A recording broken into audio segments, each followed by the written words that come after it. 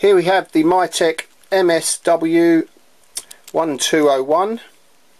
It's a 12mm switch, and this is the MSW-1601 16mm switch.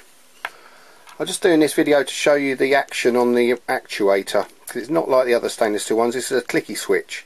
So if you look here, I'll try and focus in. There's literally, I don't know, 1/4 mil, and it fires. So lovely action. Same as a 16mm one. So it's just like a tactile switch, but in a nice vandal resistant case, and they're tiny. The footprint on them, I think it's about less than 10mm to the bottom of the screw thread, so nice and small. So there you go.